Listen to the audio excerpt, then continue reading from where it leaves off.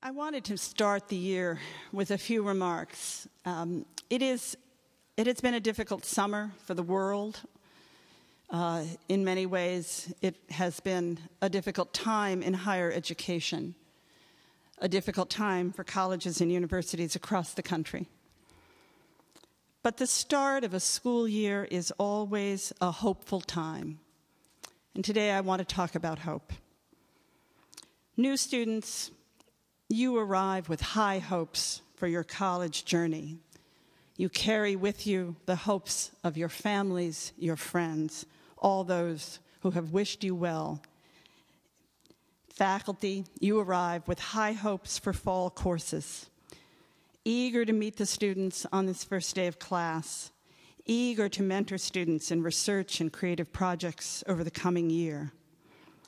Staff and administrators, we start the year with high hopes for the initiatives we have planned for the coming year and worked on over the summer.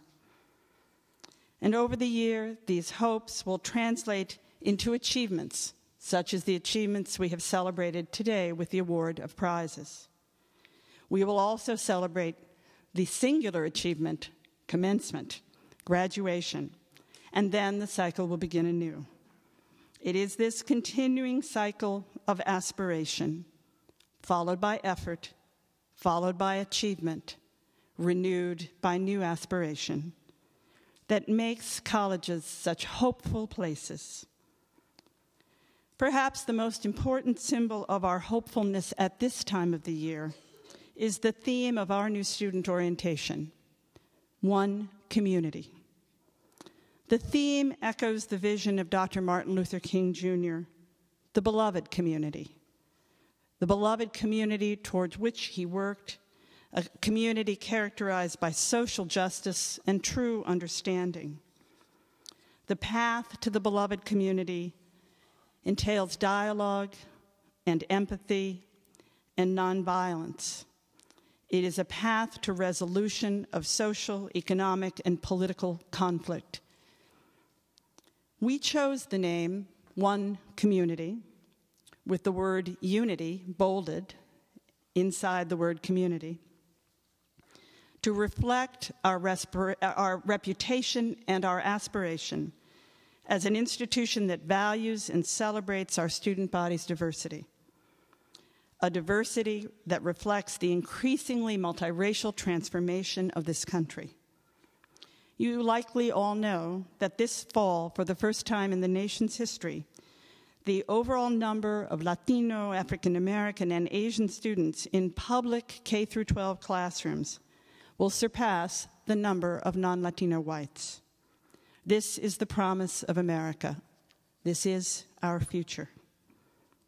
But the theme, one community, requires of us something much deeper than the mere recruitment or representation of different kinds of people.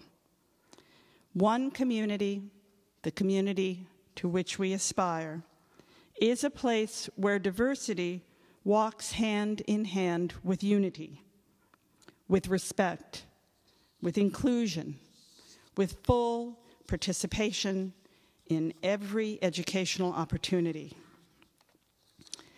Calling our orientation activities one community is only a step in that direction. The hurdles are high.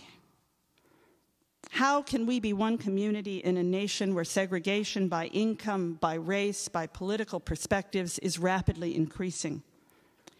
How can we be one community with Ferguson, Missouri, the site of the tragic killing of Michael Brown, just 3 hours to our south?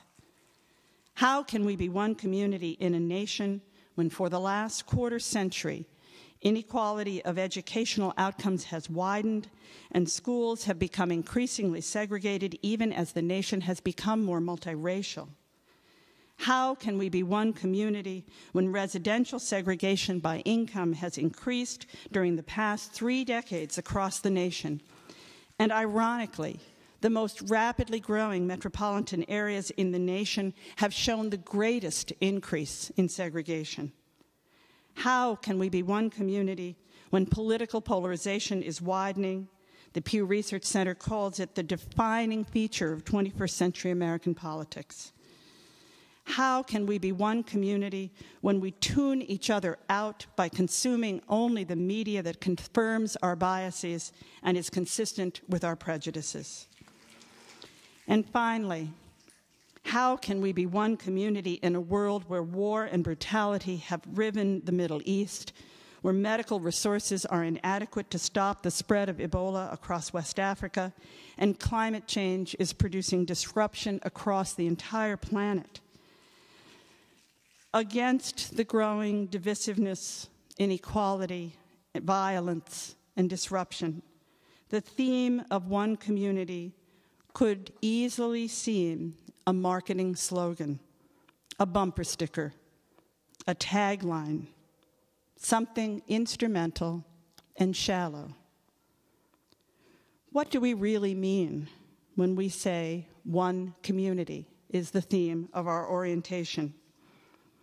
Are we suggesting that we have tried enough, that the present state of affairs is sufficient? Are we suggesting that we now all think alike and agree on how to achieve the promise? Of course not. Many, myself included, would say that Knox is not one community, that there is exclusion, unfairness, insensitivity here on a daily basis. Just last spring, a group of student activists, under the banner of their name, Diversity Initiative, stood us outside Old Main and talked about their experiences at Knox, sharing their criticism of the college and calling us to be better. They stood in a long tradition of student activism, in which many of our faculty and staff colleagues, including me, participated in decades past. But in the face of violence, of polarization, of divisiveness, of injustice, today I want to remind us that there is something special about Knox, and that is the extraordinarily rare opportunity this college affords for all of us to break patterns of exclusion and segregation. Most of us have come here from neighborhoods and schools segregated by income, by race, by ethnicity, enforced by power differentials. And thus, for most of us, this will be the first time in our lives that we might share a home, a community, close quarters with someone not from our neighborhood, not in our family, not in the same socioeconomic stratum from which we came, not even from our country.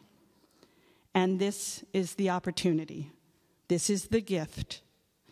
The opportunity for each of us to reach out, to stretch, to listen, and to learn. It is an opportunity every bit as transformative as the opportunity to study physics or Japanese or economics. The opportunity to start a new club, to design your own interdisciplinary major. All of these are opportunities, but let us never forget the opportunity created by coming together across difference. For new students, uprooted from your familiar surroundings, the temptation will surely be to seek people out who are just like you, to wrap yourself in the cocoon of the familiar.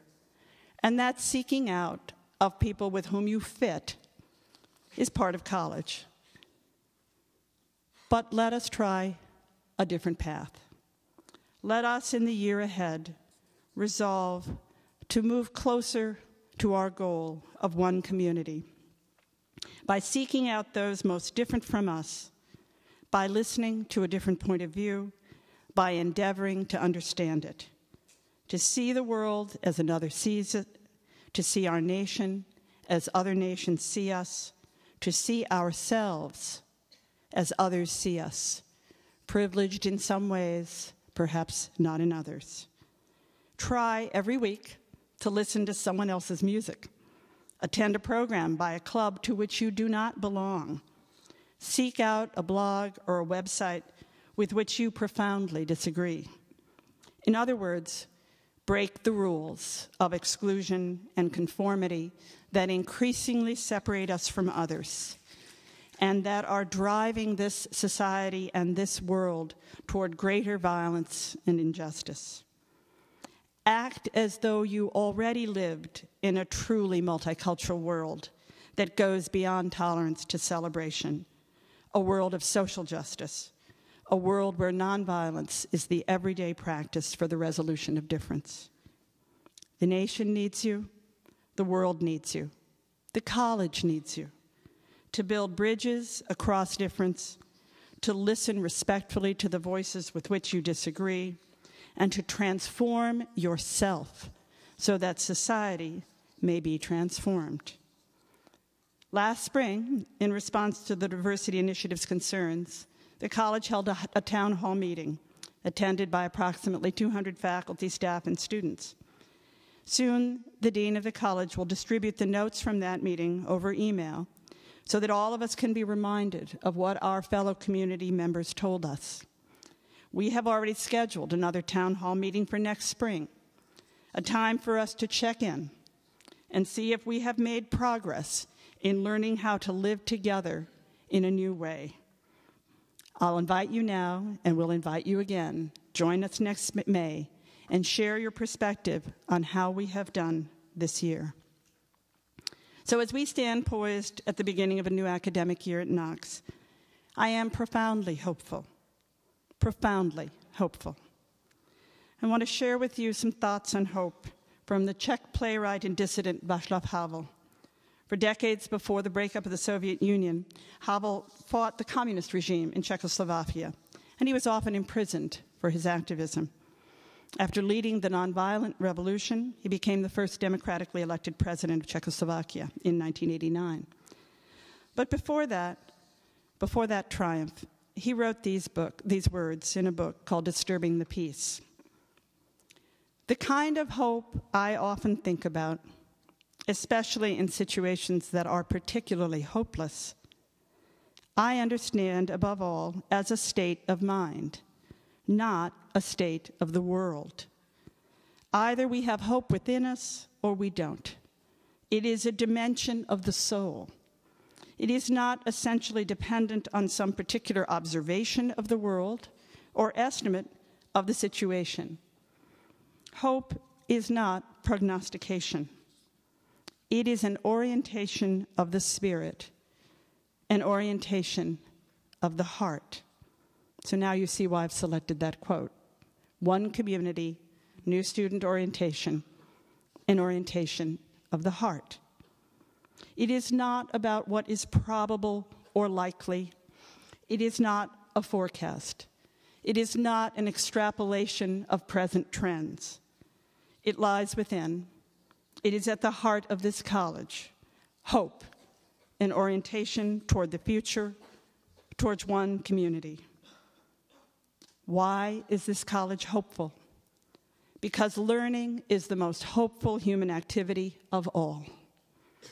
It is in schools that I acquired a hopeful orientation of the heart, because schools are built on a foundation of learning through trial and error, learning, a leap of faith into the unknown, the unfamiliar, the uncomfortable, learning, the repetitive act of battering against a barrier of confusion until it finally yields to understanding.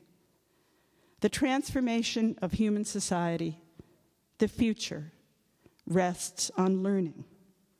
And as I often say, you will learn the most from the people the least like you.